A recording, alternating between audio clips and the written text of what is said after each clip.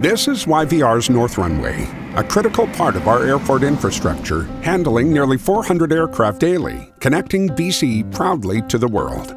Nearly 30 years after its opening, YVR is making key upgrades to ensure the North Runway remains safe, efficient, and ready for the future. This project includes a new asphalt overlay for the runway and connecting taxiways, improvements to drainage and electrical systems, and the installation of new LED lighting along the runway.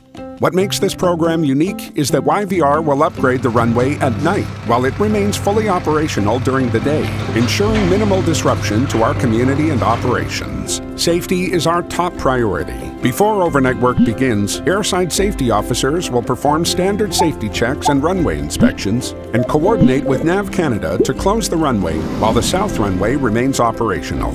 Once the North Runway is closed, crews have 8 hours to complete their work for the night in increments of 150 meters.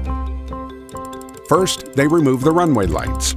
Then add a new layer of asphalt, finishing with a slope grade to allow an aircraft to safely take off and land during the day. Then they raise and reinstall the runway lights and paint new markings. Key construction personnel review the completed work, and airside safety officers once again perform standard safety checks and inspections before returning the North Runway to service. Crews will continue this sequence for the entire runway, making 4 passes in total until the new asphalt has reached a depth of 210 millimeters and more than 1,000 lights are reinstalled.